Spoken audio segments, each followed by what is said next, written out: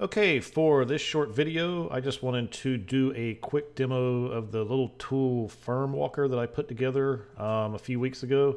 And I mentioned it in the podcast, the latest podcast, that I was going to put this video together. So I just wanted to do this real quick for everybody. So like I mentioned in the podcast, you can find the Firmwalker tool on GitHub.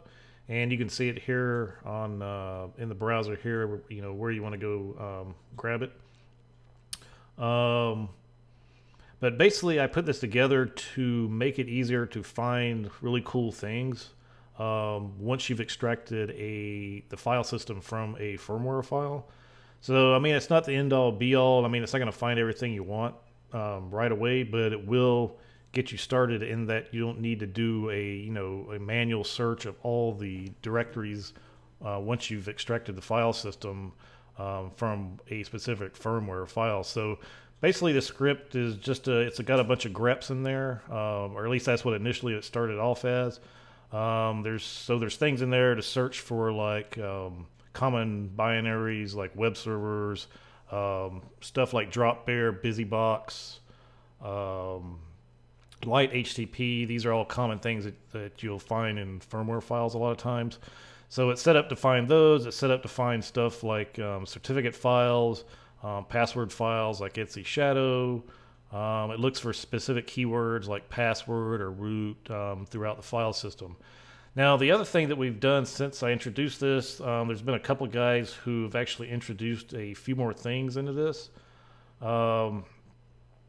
So these guys right here, they've actually added a few more checks in there for grepping for things like email address and IP addresses and URLs and things like that. They've also extended it, rather than having each thing you want to search for as a grep command inside the script, they've actually made it where there's a data directory. Once you download this, there's a data directory that basically just has some text files in there that you can basically put your search items in there. Instead of actually putting in the script itself. Then also, one other thing we added recently, which you don't have to use, but you can use, we're just kind of experimenting with it. We've added some simple firmware, or simple static code analysis for like JavaScript files using ESLint. So anyway, so that is basically how it works. You can go, like I said, you can go out to GitHub. The instructions on there are pretty straightforward on how to use it. So anyway, so let's go ahead and do a little quick demo of it. So I've already downloaded the Firmwalker master file or master folder, which is right here. And like I said, you can see it's got the README. Then there's the ESLint that has the rules for checking JavaScript files. There's the firmwalker.sh file, which is a script file. And then under the data folder, you've got the different things that it searches for. Like here's binaries that it'll search for, like Telnet, BusyBox, etc. And like I mentioned, the web servers, Apache, light HTTP, and so forth. Then there's things like, so like under SSL files, there's like .pem, .crt, so those are certificate files that you might want to look at.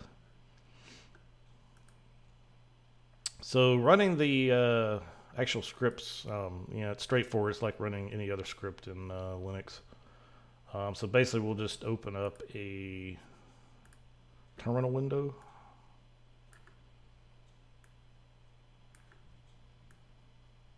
And then we'll just go ahead and change directory into the Firmwalker folder. Of course, then you can see the firmwalker.sh file. And then running it is like I said, it's simple enough. Usually I like to run this as sudo because I have ran into, once you extract the file system from the firmware, it'll be set as root or whatever. So you might want to, you probably don't always have to run it as sudo, but you can if you can. I usually do. It doesn't really make much difference. But feel free to run it under whatever permissions you want to feel comfortable running it under. So sudo firmwalker.sh. Then the next argument we're gonna put in there is actually the root file system. So we actually have a root file system right here on the desktop that we'll run this against. And then the next argument you put in there is what you want to call the output file. So if you don't put anything in there, it'll actually just output as firmwalker.txt. But usually I put something in there that makes it specific for whatever I happen to be looking at. So in this case, we'll just simply call it rootfs.txt. So once you've got that in there, just simply run it. And you'll see it output to the screen here as it's going through the different grep commands, looking for the various things you've told it to look for. Depending on how big the file system is, sometimes it's really quick if the file system is not big. Sometimes if there's a lot in the file system, obviously it's going to take a little bit longer to sort through everything. Like I said, it's searching for right now, it's searching for like things like drop bear, things that are relevant to SSL.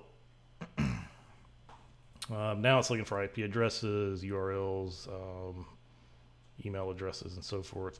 And then, like I mentioned, in this case, I actually have the static code analysis turned on. There's only a few rules in that thing right now. Like I said, feel free to use it or not to use it. It's kind of just an experiment. But anyway, if there's .js files in the file system, JavaScript files, then it'll basically go through those JavaScript files and look for any issues with that. So that's basically it running against the file system. And then, like I said, it'll output a text file. You can go over here, open up the text file, and it'll basically, it's all the same thing you just saw scroll across the screen. And then it's got the various checks in here, you know, looking for private key, IP addresses, different binaries like drop bear, etc. So basically it just gives you a bit of a head start. Like I said, it gives you a head start instead of sifting through the file system by hand. It just gives you a quick head start as far as things you might find interesting you want to look at. So for example, if we scroll up here, so you know we've got some .pym files. That may be something really interesting we want to look at. Sometimes there'll be like an Etsy shadow file, so obviously you want to have a look at that and see if there's any, you know, easily cracked passwords in there. But also right now I've got it searching for Unix MD5 hashes, so obviously those are normally the ones you'd find inside the Etsy shadow file. So if it searches through the files and finds any of those kind of hashes, so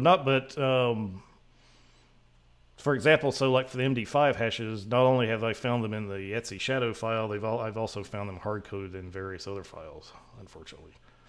Then again, it's just looking for various other things, like I said, just to give you a quick head start on finding all the goodies inside a extracted firmware file. So anyway, that's pretty much it. I'll do some more videos on this later on to kind of go past running Firmwalker and then, you know, see what other things you can find. But in the meantime, that's it. Like I said, it's out there on GitHub, so have a look. Also, feel free if you want to do any pull request, add anything to it. You know, feel free, stick it out there, and we'll have a look at it and see if we want to merge it in to the original Firmwalker. So anyway, that's it, and enjoy.